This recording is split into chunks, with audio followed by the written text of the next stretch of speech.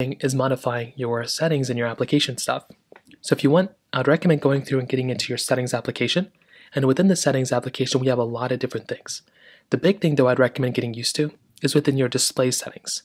So one big thing, if we want to get into display right here, you actually have a couple of different things. You can modify your brightness, you can modify your dark and night mode, but you can also modify your motion smoothness.